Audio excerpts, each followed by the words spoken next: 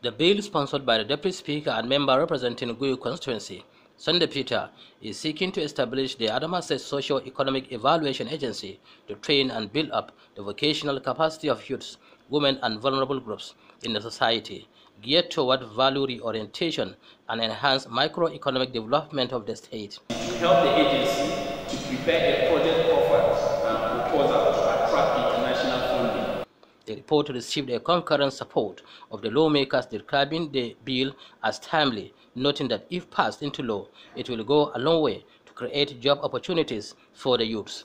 The bill, after scaling second reading, was referred to the House Committee on Youth and Sport for scrutiny, which is expected to come up with findings and recommendations within 6 weeks.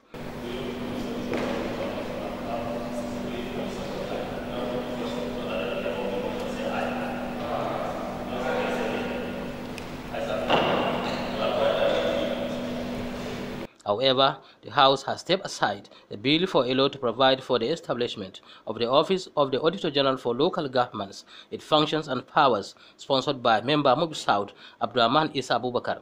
The bill, which was scheduled for second reading, faced a setback from the members due to what they considered as legislative flaws, maintained that the bill, aside its sponsor, should also be co-sponsored by other lawmakers.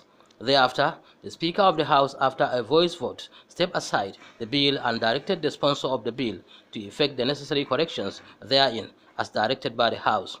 Abdullahi Ibrahim, 26 News.